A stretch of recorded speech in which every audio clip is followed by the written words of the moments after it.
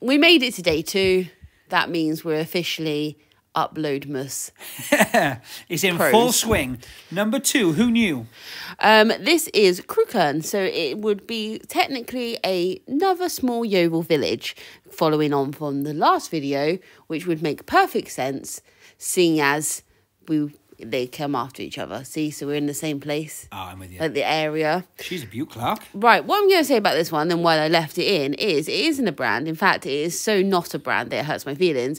However, corduroy is hot. And so is that a chore style jacket, as we keep mentioning to people. And I just wanted to point out that if you probably picked it up and put it on eBay or even Vinted, then you would probably make a lovely profit just off of the fact, based on the fact of the item. It's corduroy, it's style, and like, okay, it might not set the world alight, but you could make, what, 20, 25 quid? Yeah, I think you have to seasonally, although I don't shop seasonally or buy seasonally, I think people do.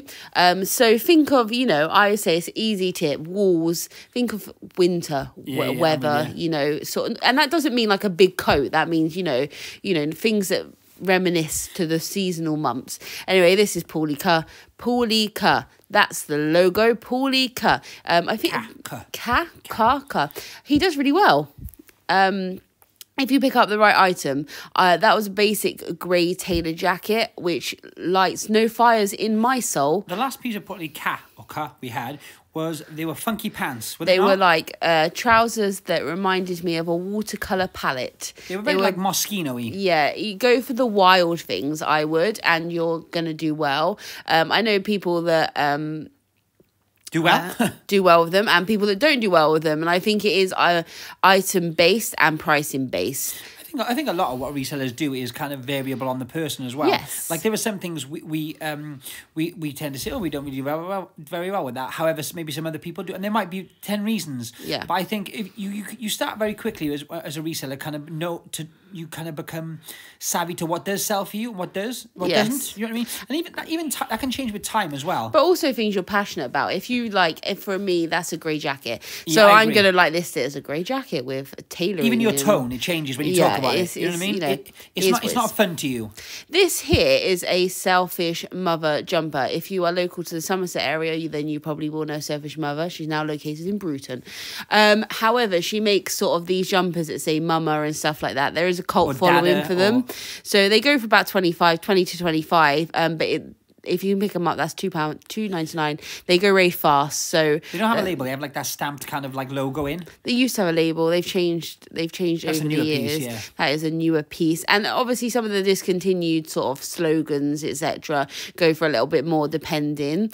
These are some shoes. These are some L1 Loke, $6.99 for anyone who wants to know. So for anyone who does want to know, one of the main differences from L1s or they're known as L1s, Lokes in comparison to kind of your regular Lokes, is that these are actually made in India.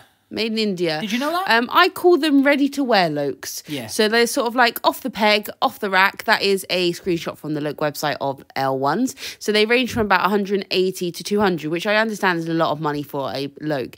I pulled a comp for £100. They're a bit more exciting than the black ones. But I would expect to get between 50 and 70 based on condition and style. Yeah. They're just a bit more... Generic, I would have said average. They're sort of just like the ones you see in department stores. But great money nonetheless. Yeah. Yeah, you're right. As opposed to a local actual kind of shoe shop. Yeah, and when you... actual fact, I'm sorry to interrupt you, but one of our subscribers and someone we met who was very, very nice. Oh, yeah. He actually works for and in a lovely local shop. Take that back. Don't give the exact... all the information I probably said was wrong. So look, I know he's going to comment down below about L1 Lokes. They are made in India. Am I correct? Please comment below. Take it away, Tom. Yeah. Anyway, yeah, that's funny, isn't it? Yeah. Yeah, it's proper nice Loke shop. Anyway, this is a hat. I'm being very matter of fact in this video. Can you tell? Jean-Paul Gaultier. It's day 2 and I've lost the wheel. So by day 3, but honestly, by day 18, it's worth a watch just to see what state we're in. You have to think as well, the people making these videos, the editing and just the effort to get one out every day is hardcore. I'm going to go on record and say anyone who's put any effort into videos for the next kind of like 25, 30 days, like, fair play to you. Like, and my heart goes out to you because even the editing, like, it's just graft. So well done you. Anyone putting videos out or content out, or your Instagram or YouTube, like, well done, because it's not easy. These are Rotate by Berger Christiansen. They sell them on My Teresa. They sell them on Net-a-Porter. We did find out when we got home, pay £5, that these are brand new with the tags. Who knew? But I've done some screenshots there, or like a little swibby of the website, and dresses go from $330, and then obviously they have their ready to wear, which is a bit less. It starts at about $120. I think I prefer the wilder stuff with but this. These are like patent PV trousers. Strapped. They remind me of like an 80s hammer. P.S. That Jean-Paul Gaultier hat beanie is a full price beanie. They did multiple styles of this kind of hat. Some were given away free with aftershaves and perfumes, and some weren't. This is one which wasn't. It's actually full price. I think I showed the label earlier, and this was £2 or £1.50, one of the two. £2, and they go for about $100 for that style, because it's not like a couture piece or anything like that. But even the free perfume hats, they can do like 25, 30. Some go up to 50 in pink. Sold or sold, my friend. Okay, I take it back. I retract my previous statement. And those trousers as well, I have listed for 150 newer tags. Retail would have been about 200, so that's about right, you know. This is a very interesting one. So this is a Burberry's, or is it, folks? You sound like an 80s game show host. Hi. Is this Burberry or is it not? For your chance to win, nothing. Send answers on a postcard. This is a vintage coat. It's just a coat. It's a coat with a label. But this is really annoying because it has, as I'm looking now, most people who have found or dealt with Burberry coats specifically, if you can see, I don't know if I hold it up close enough, the label is faded, which those Burberry labels never fade. They're made of like plutonium or something. I don't even know what that is. But like they're made of good stuff. Made to last. They're made to last. And also, any Burberry coat, even if they've had the label, the lining, and once again, there were no like traits, this was just a coat, they will always be... they will always have pocket details inside, they will have details. And trust me, there's not a Burberry factory in the world which would put that label you just saw. Ugh, that looked dirty. Anyway, this was, whether someone had stitched a label on or whether it was just a fake in general, either way, the sad thing was it was a really heavy, nice coat.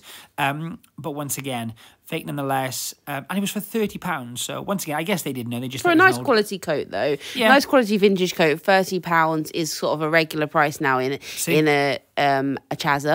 However, don't use that word. Sorry.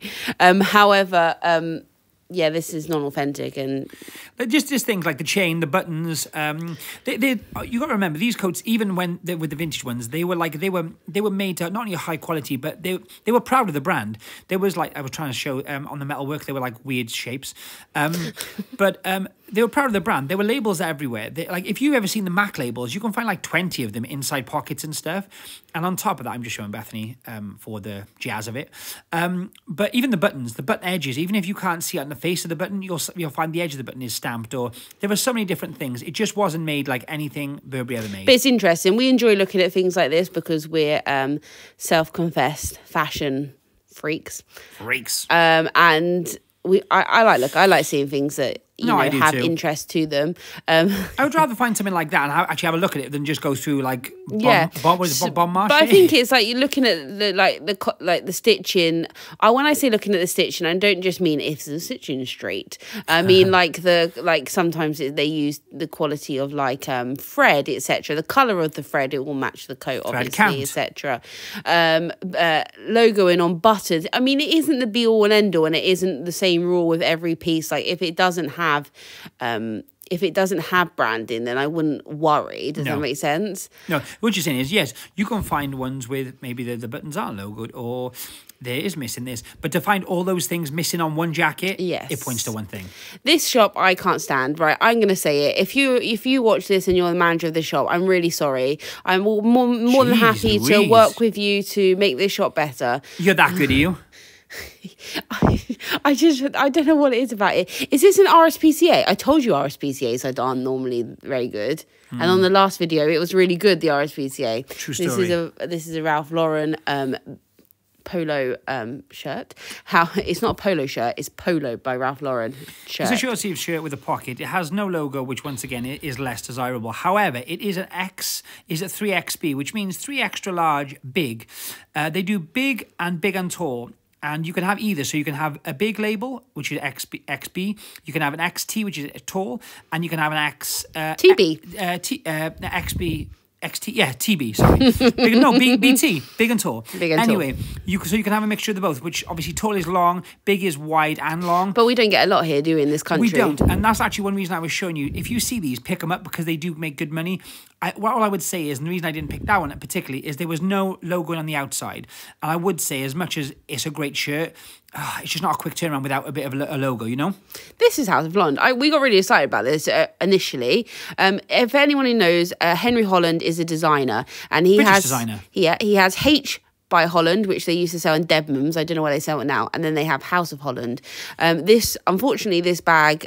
Unfortunately or unfortunately, is sold on ASOS outlet. So the original top price is 125. The outlet price is 50. This was £6.50. So there isn't enough in it for us for a used bag. You have to keep in mind that's £50 for a new bag. And it was used, to be fair. However, House of Holland is an extremely high-end brand. And if you can find any of his runway clothing or any of the ready-to-wear from House of Holland, not H by Holland, then it is well worth picking up. Unfortunately, he did do a line of bags, so it seems, and accessories that were more what should I say, readily available, so more mass produced, if you will, to a degree. And to be quite frank, there's a reason this bag, not that a £100 bag is cheap, but there's a reason this bag is £100 and then went to £50 in the sale. Yes. You know what I mean? They are, once again, they are, with all due respect, mass produced. They're great bags. There's nothing wrong with them. I'm not saying there is. What I'm saying is, don't expect to pick this up for £6 and sell it for like £300. I mean, you can. It is good. There's a good profit margin for us personally. We deal in handbags.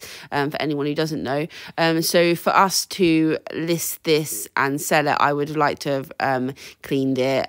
You know, done all the sprucing. You've got to make your money back. The margin's not there. Yeah, that's what I'm trying to say. I think a lot of people. We had a message actually last week. And someone mentioned, like, we said something like that, like, well, it would be like 30 or 40 quid profit for like spending a fiver, and they were like, but you didn't do it. And sometimes we might not say, because I suppose we just being stupid, we take it for granted that people would maybe think that there was cleaning involved. But for example, that bag needed a full overhaul, in my opinion. So by the time I've done that and spent 2 or 3 hours, it's not as simple as time is money, people. Time is money. Or I can put that into something I literally have to steam, put on, and it's gone. You know. Yeah. So it just depends. So please, when you're listening to what we're saying, sometimes maybe think about how we're saying it, why we're saying it. How you if you have any questions, just ask. And how you can apply it to your business, because our business is different to yours, and our business is different to anyone else's. Like, everyone's different, and it's taking little bits of information from different people and sort of applying it to you, how you do it. This is a suit by The Fold. The Fold, people. I love The Fold. Remember the Fold. Remember The Fold. Double-breasted. I think it's giving 70s vibes. It's giving like smoking lounge. They're well known for their tailoring. I know Kate Middleton's been known to wear a few of the dresses. These were new with tags. Price-wise, what are we talking? So, right, let's get into it. So these are the Hamilton trousers.